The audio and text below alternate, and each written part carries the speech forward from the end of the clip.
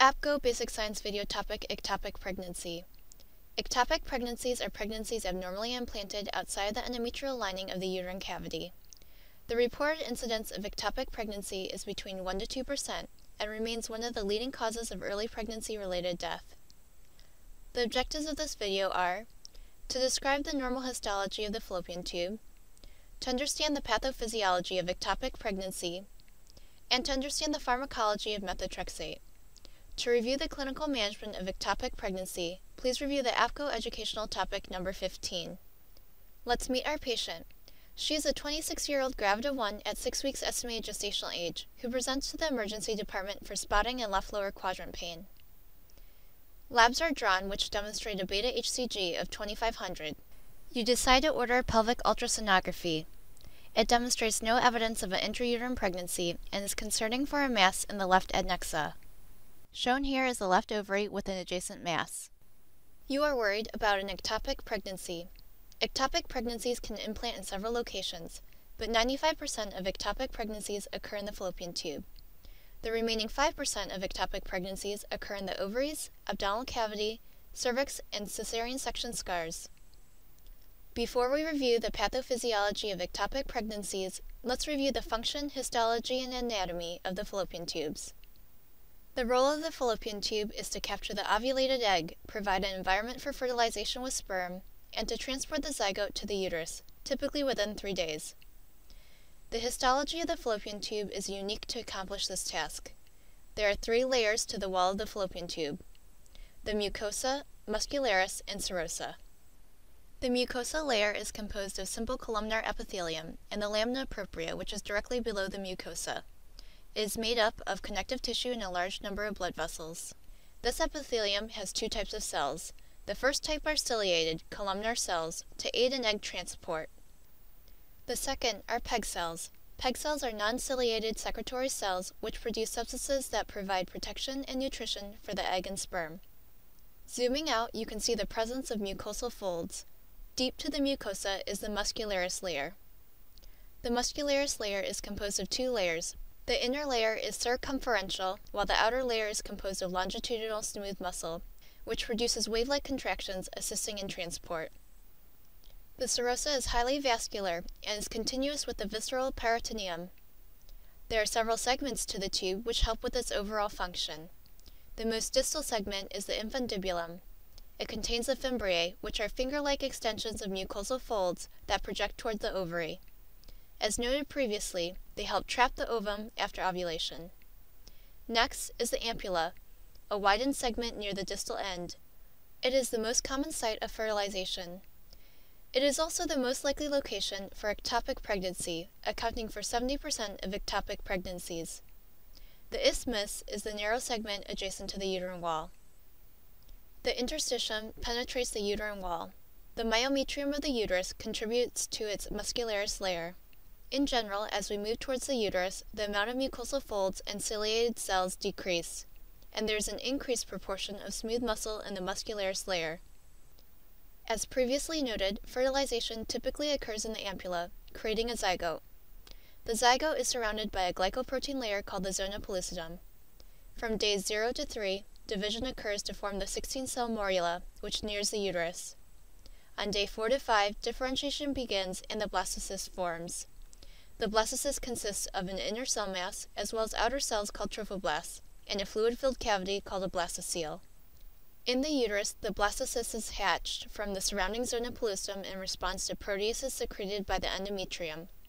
The hatched blastocyst then implants into the endometrium at days 6 to 7. At time of implantation, there are 3 processes that occur.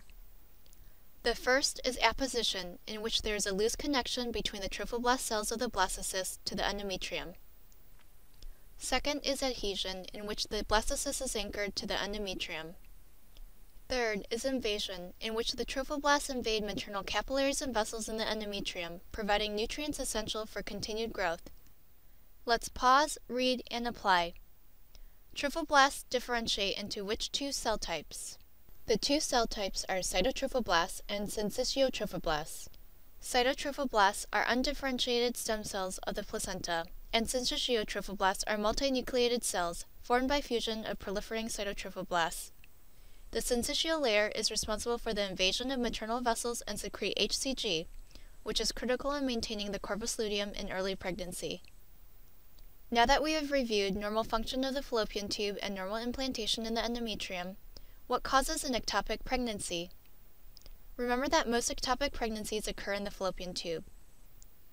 Ectopic pregnancies occur if there is a delay or prevention of the passage of the fertilized oocyte to the uterine cavity secondary to abnormal fallopian tube anatomy.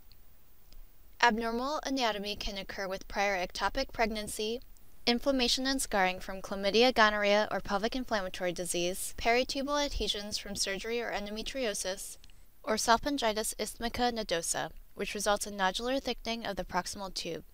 The etiology is unknown, but occurs when the tubal mucosa penetrates into the muscularis layer, leading to hypertrophy of the surrounding muscle. In addition, there may be factors inherent in the embryo which result in premature implantation. This has been proposed as a potential factor for increased incidence of ectopic pregnancy following in vitro fertilization. Other risk factors such as cigarette smoking may affect cilia and smooth muscle function within the tube. Let's go back to our patient. In this case, an ectopic pregnancy is suspected on ultrasonography. Ectopic pregnancy is suspected when there is no evidence of an intrauterine pregnancy with the presence of an annexal mass. In the annexa, there is a mass adjacent to the left ovary.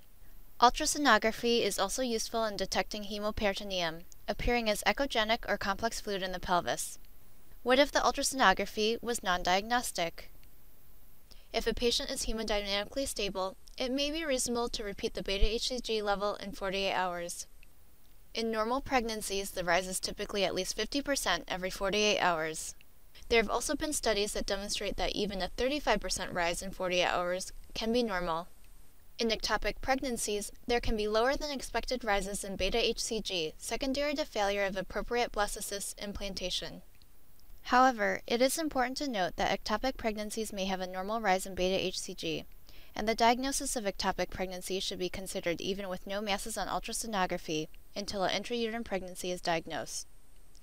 Because of our patient's ultrasonography findings, you discuss with her your concerns that she has an ectopic pregnancy. You discuss the importance of treatment.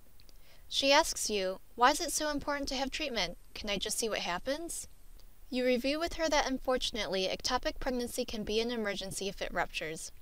Ruptured ectopics can occur because the rapidly proliferating trophoblasts invade quickly through the epithelium of the fallopian tube.